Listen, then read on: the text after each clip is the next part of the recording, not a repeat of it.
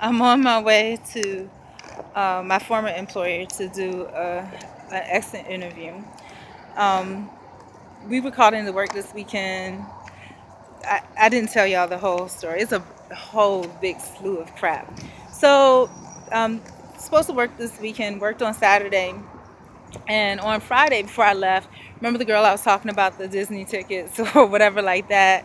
I just got a really odd feeling. Like, let me tell you the type of people that I work with or worked with.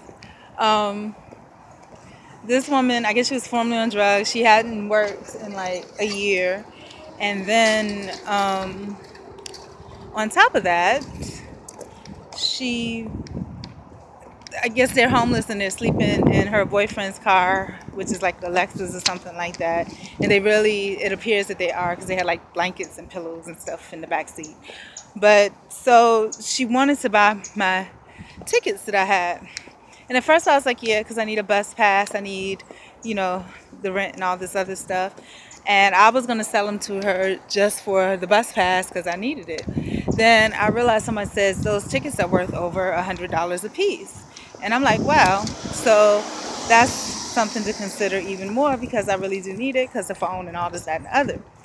And so, when I spoke to her, it was like everything was really, how people say telemarketers are a scam? I felt like I was being scammed. I mean, it was just like, just kind of just run all over and everything. And then the guy her boyfriend was supposed to bring the money. He never brought the money or whatever. And then, on the day, they wanted me to wait after work and get in the car and go somewhere. And I just felt really uncomfortable. And I thought just personally and professionally that wasn't what I wanted to do. Now, so, continuing right along.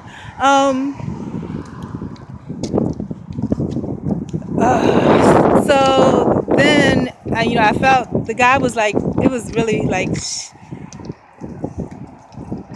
the guy was supposed to bring the money during lunch. He never bought it. Then, like I said, they wanted me to wait after work. And I was just like, I should have been gone a long time ago.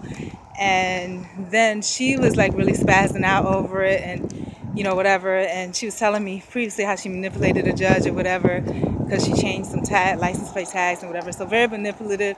And then he came in and was just like the quote unquote nice guy. And then from there, I let the owner know that, just a heads up, I think there's going to be an issue because it was a personal business transaction that was supposed to be made outside of work. And it didn't go the way that the person wanted to. I decided not to because personally and professionally, it would not be in my best interest. And lo and behold, I received some lashback from that.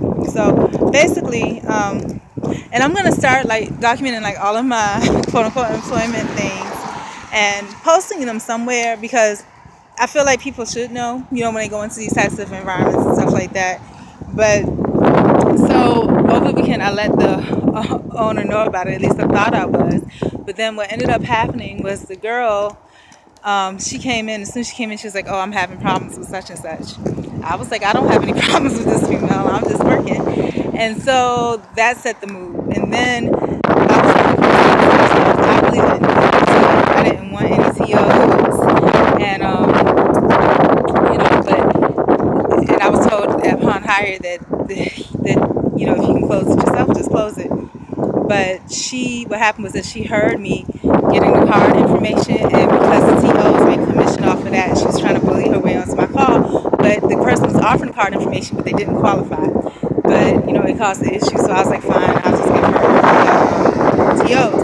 So I was giving them, and then I guess she was in the selling them. Nobody else was giving TOs because I guess they had all wising up. Like if you do too many, they get exhausted because they're not succeeding and doing what they're supposed to do. So she was trying to say stuff, but they didn't. She didn't pre-qualify. So basically, my proposal to the owner was basically, as an independent contractor, I want to be responsible for my call quality of my call, my customers, everything like that, from beginning to end.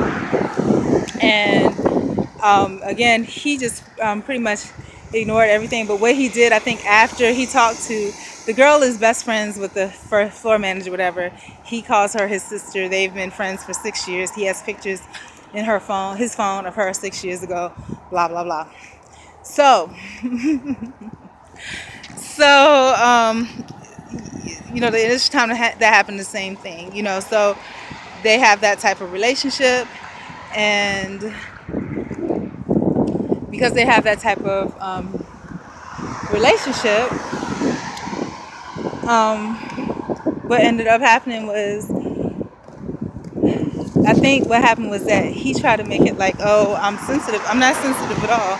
She was sensitive. She got upset or whatever because she wasn't closing deals, and I should be the one upset. I'm giving it to him. She's throwing them away. So yeah. So continuing right along. So I think what ends up happening is that he received those communications. That's why he gave me the money over the weekend, because they know that that girl is really going to get pissed off if I TO my own stuff, because what happens is that takes her out of the picture, and if most of the TOs are coming from me, she's just going to be sitting there doing nothing. And she doesn't come to work ever, and she's supposedly commission only, and probably out of niceness, he probably gives her more. Now, yes, so as a result of that, what ended up happening, because again, they all have the little circle, he calls me this morning, and I see a missed call, so I called back, and as soon as I call back, it's, who is this? And I'm just like, hi, such and such, this is Maria. And he was just like, I got my phone, turned my phone on, and I got all these messages from over the weekend. And I just laughed, and I was just like, yeah, it was expressing to you some concerns that I had. And he was like, well, are you coming to work or not? So I don't know. They told me to come at 1, or told us to come at 1. So I don't know if really everybody was coming at 1, or if that's what they just told me. And I was just like, boo-boo the fool. I don't know. But I was like, yeah. And then I was like, well, I started telling I wanted to speak to him because I had a couple hours before I had to come in. And he abruptly hung up on me. And that was the issue that I had, professionalism, not professional at all. Now, these people don't lose anything because they don't lose anything because it's it's independent contracting. So there's no reason to be rude. You know what I'm saying? And I think he's behaving that way because he's scared to lose that girl. She is excellent at what she does, but she's very unprofessional, which demeans everything. If she doesn't like somebody, she'll blow stuff on purpose. And if you're capable of closing your own, then who wants your deal blown on purpose and then have to hear a whole bunch of nastiness and negativity just because they can. The last thing her boyfriend said to me was like, oh, I'll let God deal with you. And so when I left work on Saturday, I didn't notice it, but I was walking, and just like I'm walking on this driveway thing, this car came behind me, and I heard, Maria, my daughter's got to Disney and blah, blah, blah. But I think really the thing is that they use drugs or whatever. They were going to sell the thing for however much. And I think that what he did when he said they got to Disney, they took pictures of my stubs and used them. So they stole them pretty much. So, yeah. So then I decided, since I was here and I was early, and I really did not have a good feeling about going, because if that's the way that he talked, but I want my check because I need my check because I got to pay rent, the way that he talked to me on the phone, lets me know that he does not appreciate me, respect me, and has any feel that he needs to be professional with me in any type of way. So for me to go there knowing this, with all good intentions, already my heart, my mind, my spirit has dropped immensely. So with that being said, I had another job that I was supposed to start today, but they quote unquote kind of knew about it, I guess, because word of mouth. So, but I called that because I had all intentions of going to this one and applying for other jobs during the week while I was here. And which I'm just coming back from doing now. I was surprised, but it was a very casual office. They was like, yeah, just going in. So I did. And the testing, oh my gosh, it's like really literally 45 minutes. So, yeah. So continuing right along, I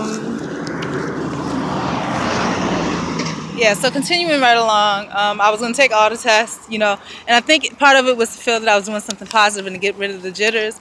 But the truth of the matter is that what I did was I avoided, going there at 1 o'clock, because that's when you're expected, and that's when, all of the, snickers and laughing and just, whatever it is that they do would ensue. And so I just didn't want to walk into that trap like that.